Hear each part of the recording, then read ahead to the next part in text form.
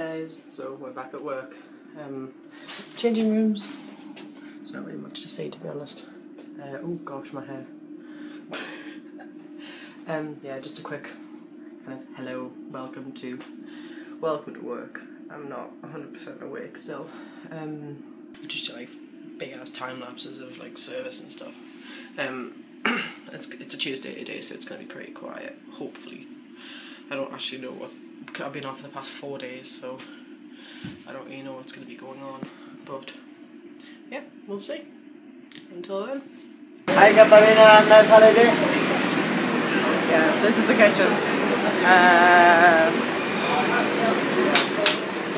It's pretty big considering like today work.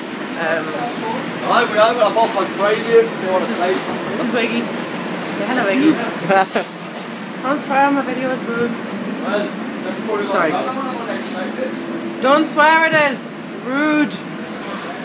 This is the rest. Well, this is kind of like. Hello, dear.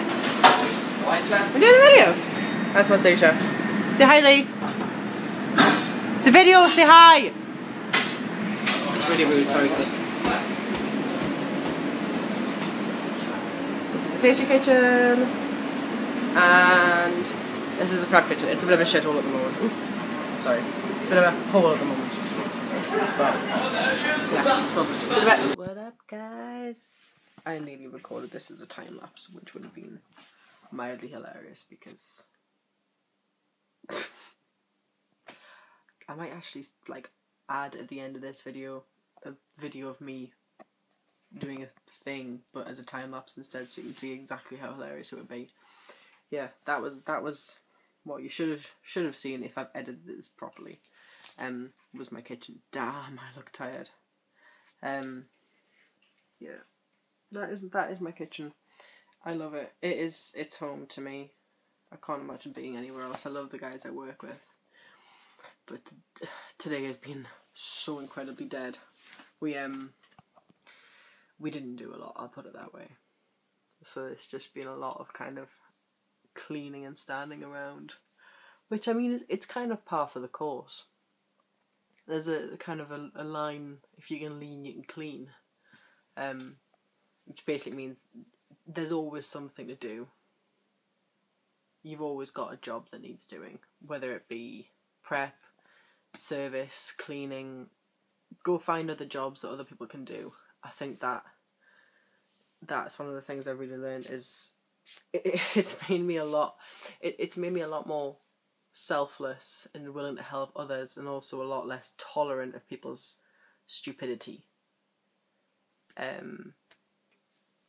Like today, without naming names, we were confronted by a very impatient customer, I'll put it that way, and it made me love the fact that I'm personally back of house, which means I don't really deal with customers. I just deal with the waiters and the servers and the runners who are front of house, who do deal with the customers. So basically, I feel for them because they get shouted at by the customers and by us because we think they're all idiots. If you've ever dated a chef or know someone who works in the kitchen, you'll know what that means. But by and large, we are a loving bunch when it comes down to it. One of the boys is leaving next week, and I'm wanting to play a little prank on him. But I've actually never worked anywhere.